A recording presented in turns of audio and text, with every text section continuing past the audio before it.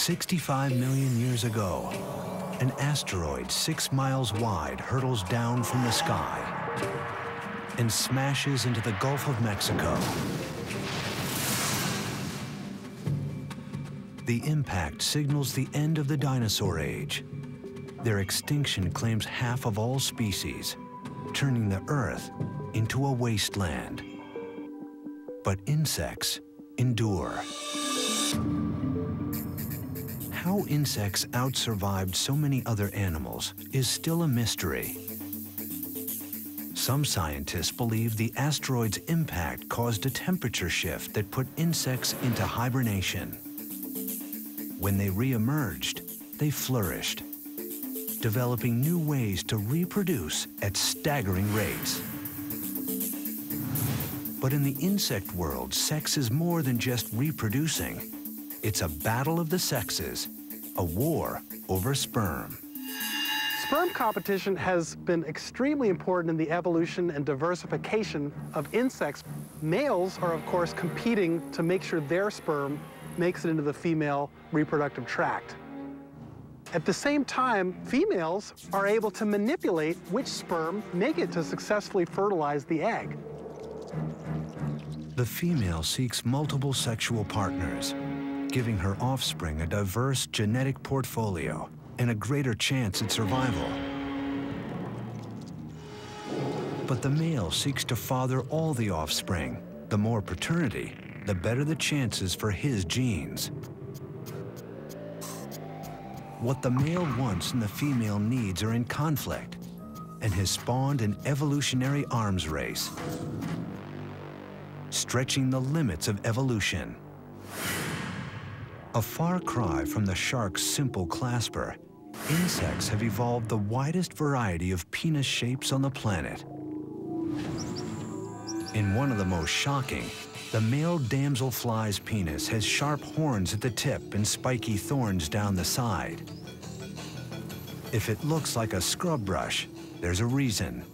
The male uses his tool to scrape out the sperm of his rivals before depositing his own. This technique removes more than 90% of the existing sperm, virtually guaranteeing the offspring will be his. And the males of other insect species take even greater pains to guarantee a return on their deposit. There's a great strategy that some insects and also some mammals have come up with, which is called a copulatory plug. And after a male mates with a female, some of the semen hardens and becomes a plug, and it prevents other males from being able to mate with the female. It's a pretty good strategy. But honeybees take it a step further. Not just using a plug, they are the plug. Tens of thousands of male bees compete for the queen. Only one gets to mate with her. Think he's the lucky one? Think again. Upon reaching climax, his penis rips away from his body and becomes stuck inside the queen. He dies in order to lock his sperm inside her. But despite this ultimate sacrifice, female bees evolved a countermeasure, a way to pop out the plug, freeing the female to choose the sperm of another, maybe better mate. In bees, at least, females are winning the sexual arms race. But in other species, the males are taking the lead. In stick insects, males have gone beyond the removable plug, evolving into living chastity belts. They attach to their mates for weeks to prevent any other male from fertilizing her eggs. And the male love bug takes this strategy a radical step further. Once he locks his sex organ inside his partner's, he throws away the key. The male's commitment to the act is total. Once joined, he spends the rest of his life in the act of copulation. After the couple is through mating, he will die, to be dragged around by the female until she lays her eggs. Eggs all fathered by that single male. From species to species, the sexual arms race is ongoing throughout the insect world. But in one familiar group, females may have found a way to finally end the war. Entomologist Ron Harrison heads up the cockroach extermination lab at the Orkin Training Center in Atlanta. To come up with ways to kill these ultimate survivors, Harrison spends his days studying the species most commonly found in homes. 95% of all cockroach problems in urban situations are German cockroaches. They're very quick in their reproductive abilities, and therefore that helps them become resistant to products that we actually use to try to get rid of them.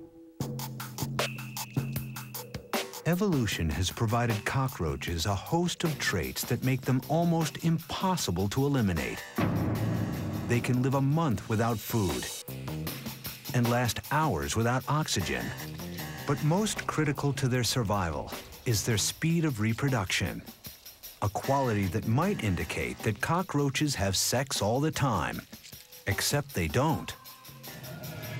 Once a female has had sex and has that sperm, she's able there to hold it and then fertilize as she needs, rather than have to have sex again.